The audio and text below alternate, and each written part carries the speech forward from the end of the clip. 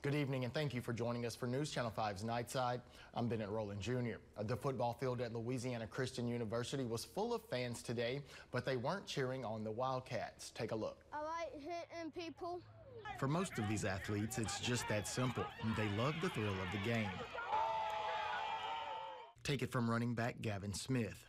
Football means to me about putting knees on people. After a successful 10-week season, these All-Stars took to the field one last time to show off their skills and give the crowd one more show.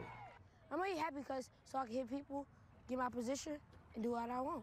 It really means that I have shown myself that I have done better in this league to be on an All-Star team, and I'm really thankful for being on this All-Star team. For the players, this game was a celebration of their achievements.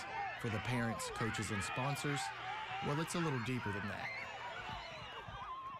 Like these kids playing on this field might inspire them to actually work and play games on a college field on the collegiate level. So it's amazing, man. I'm really speechless. So next week, it's back to the classroom for these guys. But they're headed back, having left everything on the field in a game that showcased all their enthusiasm and all of their talent. I get to tackle people, and I get to execute on all types of plays. I'm glad that I make this All-Star team because I can make other people better and still make myself better at the same time. In Pineville, Bennett Rowland Jr., News Channel 5, your local station.